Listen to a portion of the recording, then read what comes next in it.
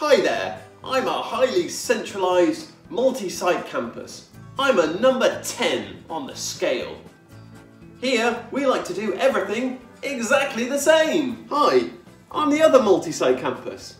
I do exactly what he does. Dude, I'm like a highly decentralised multi-site campus.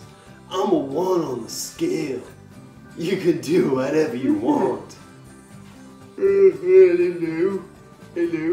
I am the other multi-site campus from him. Oh, I've just woken up, it's 10:30 AM.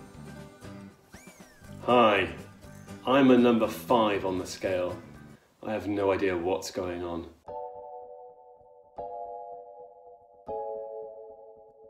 So hi there, this is Chris from Thinking.church. Great to be back with you for another video. And before we get into the subject today, why not hit a thumbs up, a subscribe and the bell icon, because when you hit the bell icon, it does the work for you. Which means that you get notified when the videos come in. So please do that. That's very gratefully received. Thank you very much. Okay, so on to this week's topic. Today we are talking about how centralised should your multi-site model be. Okay, so let's start at the decentralised end. And when you're decentralised, which is like at the one end of the scale, it means that there is a lot of local autonomy. So typically in these scenarios, each campus has responsibility for their own teaching. So they'll often they might do their own series. They might they'll run the teaching themselves. They won't have video teaching, which would be a much more centralized approach. They'll run their own finances, may even be in their own charity status. So they're linked more relationally, the sites, rather than all one charity body. And then with that, there's vision will be cast from the local level rather from the central level. And the advantage of that is that you are much more, you're closer to the needs of the locality. So you know what your people are like and what your people need, and that can be lost with a more centralized strategy with multi-site. And that locality, that sense of being able to understand what the people in that location needs, means that you can make more changes, you can go off piste a little bit more, change the plan. I know a lot of decentralized multi-site churches even have to have things like their own discipleship pathway, even to that extreme, where they'll go to that level of changing things to mean that they are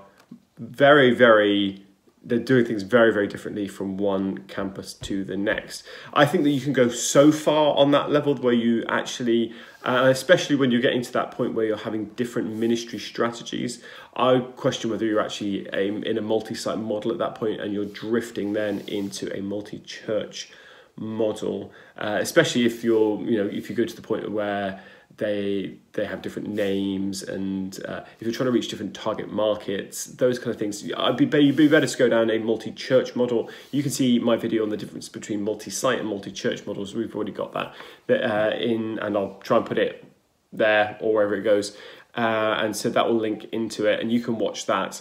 But in a multi-site, typically you'll keep the same name, but on the decentralized end, there's a lot more local freedom. On the other end of the scale, on the really centralized end of the scale, this is where it's a lot more uniform in how things work. So typically the most centralized churches, they'll have, so the services are identical. So Sunday services will be absolutely identical, same songs. They'll have the same preach that's done over video. They'll have the hosting slots will be scripted, maybe delivered locally, but they'll be scripted. And it will just be exactly the same. And even to the greatest extent, I've heard stories of in sort of large multi-site, very centralized multi-site churches, they'll have the music director will even be directing the music across campuses from one place. I mean, I don't even know how that's even possible, but it is possible, I'm sure. And they do that, and so it's centralized to that level. And there's clear advantages to this because it's just so much more efficient to set up. You can actually expand way faster because you're not having to rework through things. Everything's set up. It's a little bit more like, you know, setting up a Costa coffee. So very simple to set up because you know exactly what to expect. You know what you're doing. It's going to be the same wherever you set it up. Of course, there are disadvantages to that, and that's wherever you set up, you have to know that it's going to work in that scenario. But the one thing that will be overlooked is the need for the local inputs and the local ways of expressing things, and even thinking about some kind of more localized strategies, maybe in the community, or gathering volunteers. So how centralized should you be? Well, it's up to you. There's advantages and disadvantages to both approaches. I think that there's great advantages from a decentralized point of view because of just that ability to be really close to the ground, be localized. I also think there's great advantages to being centralized. You can do things with so much more efficiency. I think that the worry about it feeling too corporate, I think that that's not as much of a worry as people make out it to be. I think it's more of a caricature. So I think there's great advantages to either. The main thing is what you decide, and whichever you decide, the big thing is to not go for, as we said at the intro, don't go for a 5 where you're kind of both. You can't be both. You've got to be one or the other. Even if you're sort of 5.1 or 4.9, you've got to sway one way or the other. So you've either got to lean more decentralized or more centralized on the scale. But I think before you start going down a multi-site route, you've got to work out how centralized you want to be, because that's going to move yourself in that direction. Now, if you decide to be slightly more centralized or slightly more decentralized, you will always end up, if you think, oh, we'll be a 4.9, you're always going to end up more like a 2 on the scale. And if you think, oh, we'll be 5.1, you're more likely going to end up being a 7 or an 8 on the scale.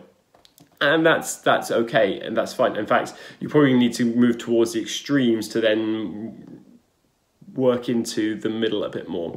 However, I think it's harder with a decentralized model to go really decentralized and then to bring it more centralized. Is actually easier to start off being way more centralized and then decentralized as you go along. It's because I've heard it said this way, it's easier to let go of the reins of a horse than to pull the reins. And when you pull the reins, there's always going to be, you're going to meet resistance, you're going to meet problems, you're going to meet people who feel like they've got having their toes stood on, and things are becoming more corporate, and head office are doing this and central are doing that.